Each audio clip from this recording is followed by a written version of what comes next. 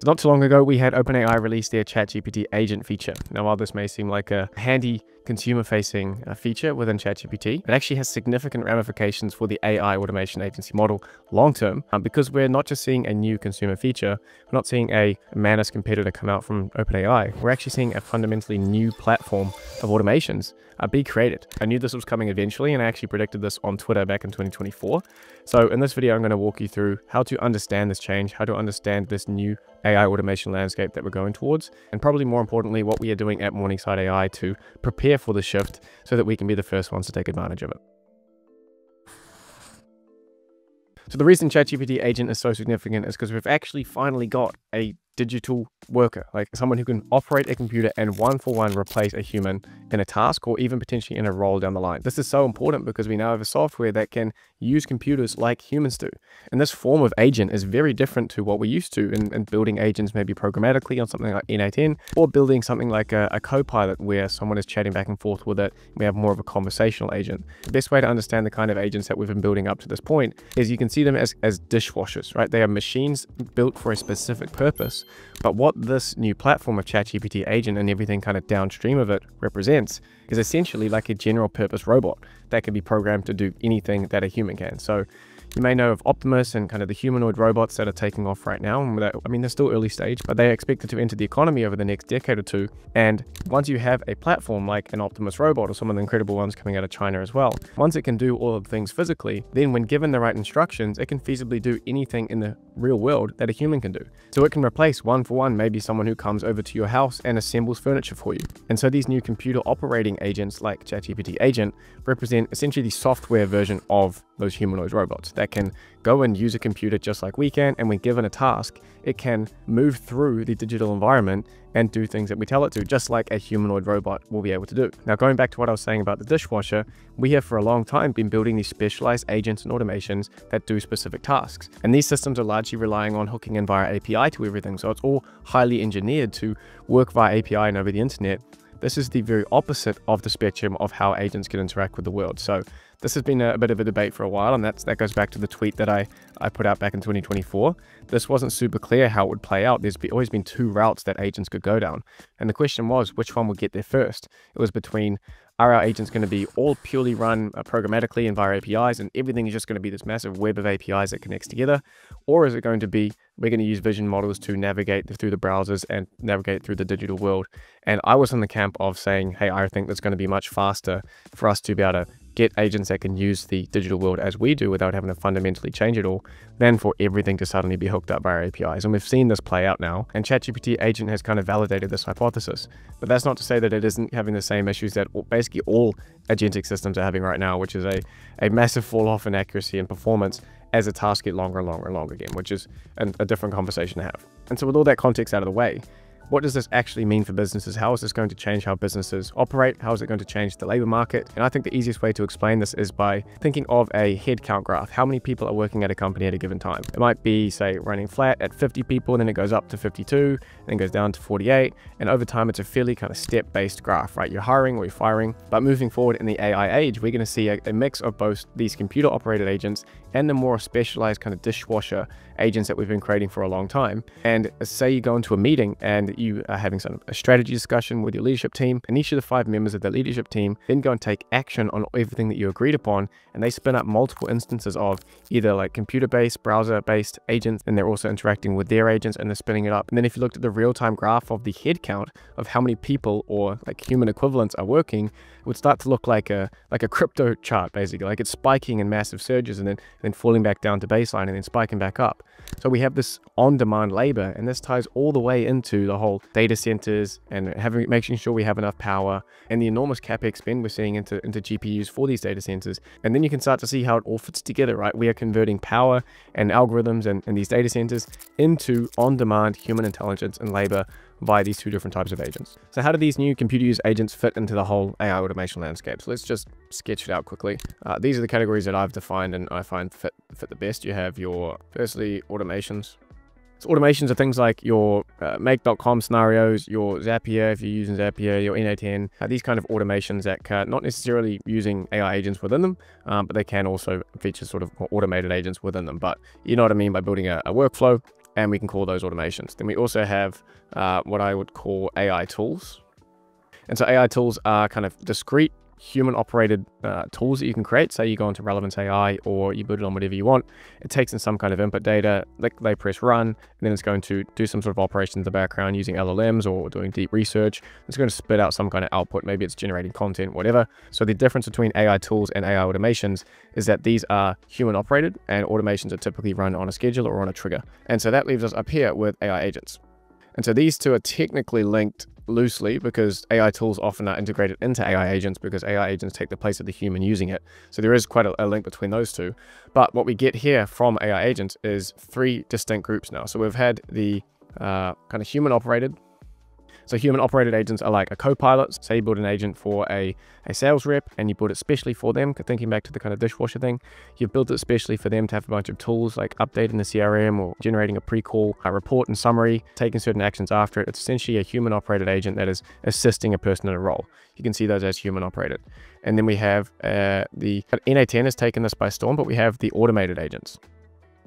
And so that's kind of combining AI agents with automations where you have them embedded into a workflow, and the AI agent itself is a core part of that automation and it's taking action depending on the input, but it's essentially being run on some kind of trigger or a schedule rather than being directly operated by a human. It might be indirectly operated by a human. But what ChatGPT agent now creates are these computer operating agents. Now you may be thinking, are these two not kind of the same thing? Because if I'm using a computer operating agent, I will be operating it like it's going to be human operated.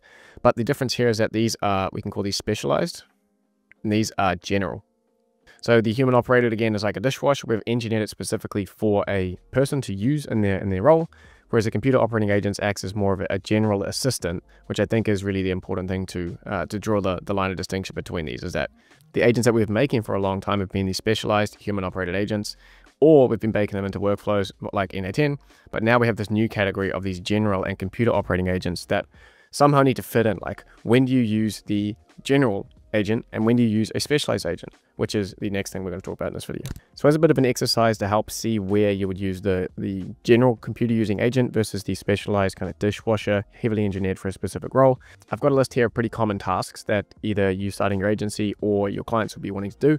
So we can run through these and see which one performs best in which area. So a task like competitive research, in my opinion, the specialist is going to win here.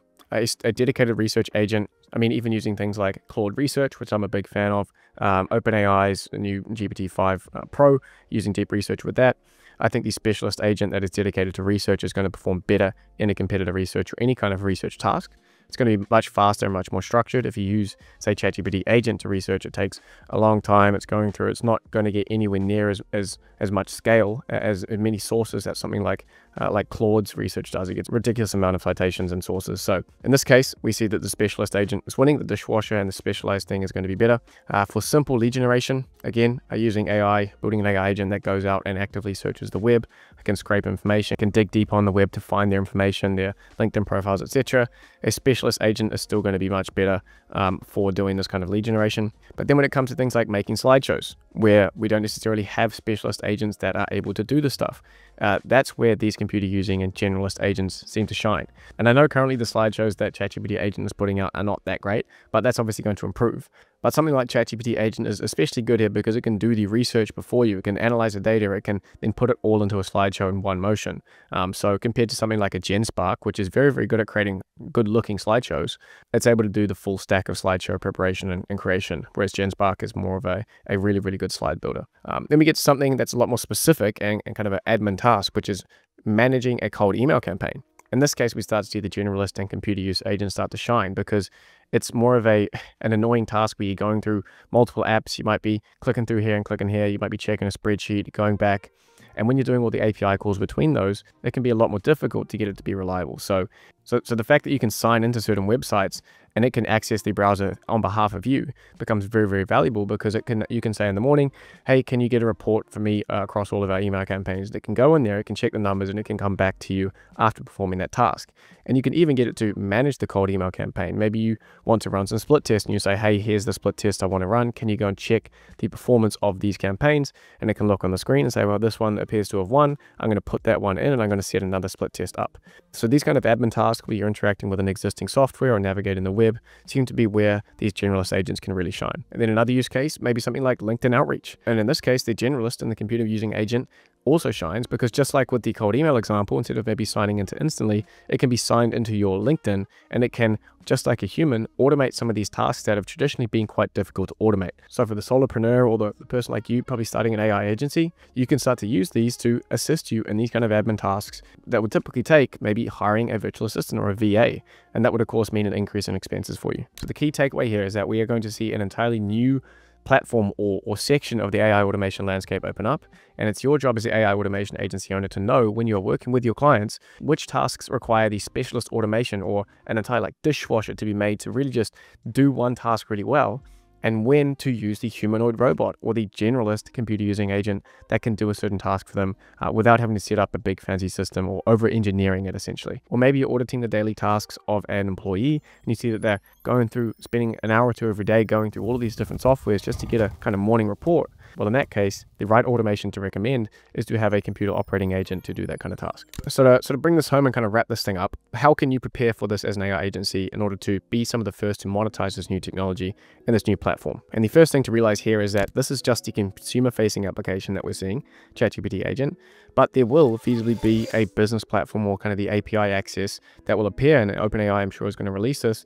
how it actually takes shape, whether it's like the assistance API with computer use, or maybe they release an entirely different kind of AI employee backend where you can come in and set things up. You could very easily see a future where you could go in and be setting up these agents for companies where they have custom system prompts and they have custom knowledge, and you've equipped them with custom tools just like you have for the Assistance API right now. And then those customized agents can be called and sent on different tasks by various people across the organization. And if this is the case, what myself and the team at Morningside are looking at very, very closely is being, of course, the bridge between businesses and this new technology. How can we help them to make their teams way more efficient by using ChatGPT agent correctly?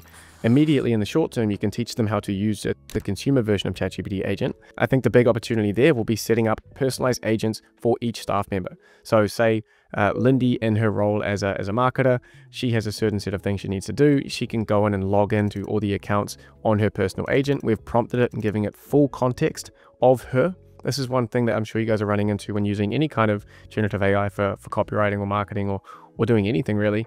The context of who you are and what you do is so essential for it to be as seamless as possible. So going into a company and saying, hey, look, our service is to come into your company, audit the workflows and tasks of each of your employees, and then from there, we will create personalized versions of this ChatGPT agent using the business platform provided, where we will provide it all the context of who it is. We will give it access to the correct knowledge bases it needs to perform, and then we will train all the staff members on how to use it. So essentially, you are setting up a personal AI assistant for every single person in the company that's going to allow them to spend way more time on the high impact and high leverage skills that are actually going to move the company forward rather than all of the admin stuff. So this, just so you know, is where we are looking and where we think the puck is going. I keep saying it, but you need to be skating to where the puck is going, not where it is right now. And sure, right now you may need to be up to your gills, grinding away development projects and really building that technical expertise you need as an agency long term.